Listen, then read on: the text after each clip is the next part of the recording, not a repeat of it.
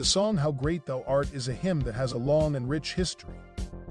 It was originally written in 1885 by a Swedish evangelist named Karl Boberg, who was inspired by a thunderstorm and the words of song.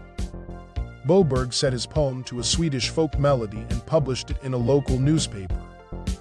The hymn was translated into German by a missionary named Manfred von Glane in 1907, and then into Russian by another missionary named Ivan Prukhanov in 1912. In 1931, an English missionary named Stuart Hine heard the Russian version of the hymn while he was working in Ukraine.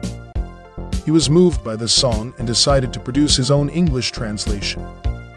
He also added 2 more verses to the original 4, based on his experiences of witnessing the Carpathian Mountains and hearing the conversion stories of Russian villagers.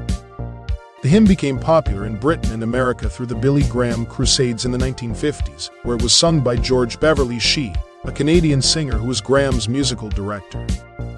Shee's recording of the hymn reached millions of people and inspired many artists to cover it. One of them was Elvis Presley, who first heard the hymn at a church service in Memphis in 1957. He was impressed by the song and wanted to record it for his upcoming gospel album. He asked his backup singers, the Jordanaires, to help him with the arrangement. According to Ray Walker, one of the Jordanaires, Presley was influenced by Shee's version of the hymn and wanted to emulate his style. Presley recorded How Great Thou Art at RCA Studio B in Nashville on May 25, 1966. He sang with passion and emotion, giving the song a powerful and soulful rendition. The song was released as the title track of his second gospel album in February 1967.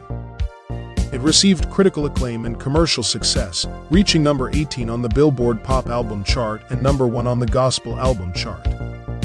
It also won Presley his first Grammy Award for Best Sacred Performance. Presley performed How Great Thou Art live many times throughout his career, often as a showstopper or an encore.